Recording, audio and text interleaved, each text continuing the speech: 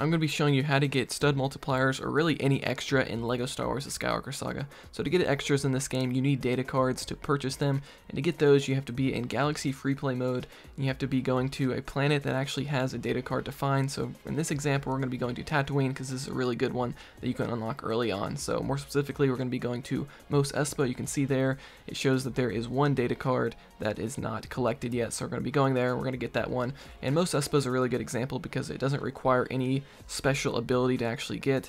So once we land here, we're going to look on our map and go over here to the top left, and there you can see the data card icon there on the map. So we're going to hold the X button on Xbox or Square on PlayStation to set a marker there, and then we're just going to follow the blue marker all the way over to the data card. And again, this one's a really good example because you don't need any special ability. It's literally just out in the open, and we can just walk up to it and collect it.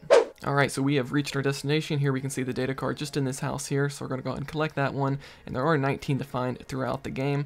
And now that we have this, we can actually start buying a stud multiplier. So we're going to pull up the menu here, scroll all the way over to the right to the question mark icon. You can see here under the data card menu, here are all the extras we can buy, and you're going to want to focus on stud multipliers first, because all the studs that you're going to get from these multipliers can then be used to buy everything else in the game, you know, characters, more extras, everything like that.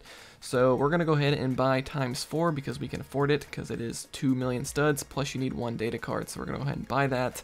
And then we'll pretty much have ×4 studs unlocked. It is activated now. Now for whatever reason, if you want to disable the stud multiplier or any extra, you can do that from this menu as well.